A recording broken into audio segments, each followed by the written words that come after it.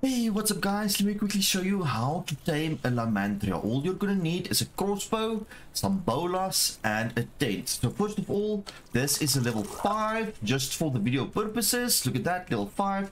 So you are going to bola it, boom. Then you're gonna take the tent, you're gonna put the tent over it like that.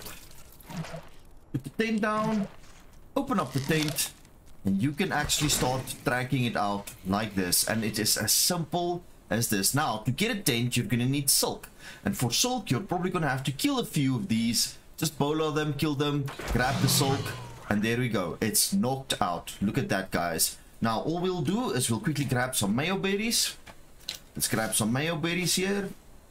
Might be a good idea to just farm up some mayo berries before the time.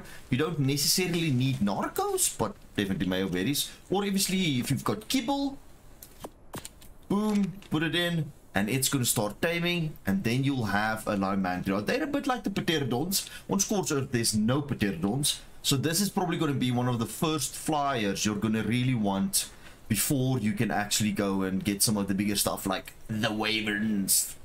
So let's put that in there, and as soon as it's ready to eat, we're gonna eat, and then we'll have one tamed.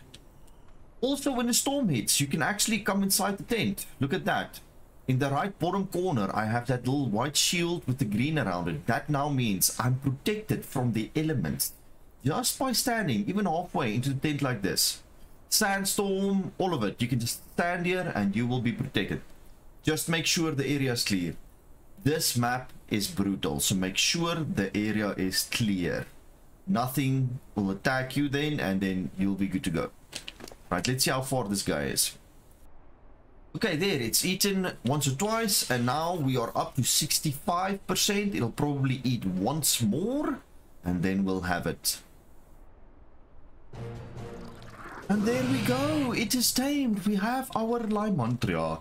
We pick up the saddle, and let me show you guys how they are. Okay, we made a saddle. I slapped it on, and here we go. Hey, I'm on vacation. There we go. And then obviously they've got this bomb that they drop, and everything caught in by that is slowed, and you know, they can't go really fast, lose stamina and stuff. But they are pretty cool. Yeah, there we go. Look at that. Even a level 5, not too bad. Can still take you places. There we go, guys. I hope this helps you. I hope you enjoyed the video. Stick around. I'll catch you guys again. Cheers, boys.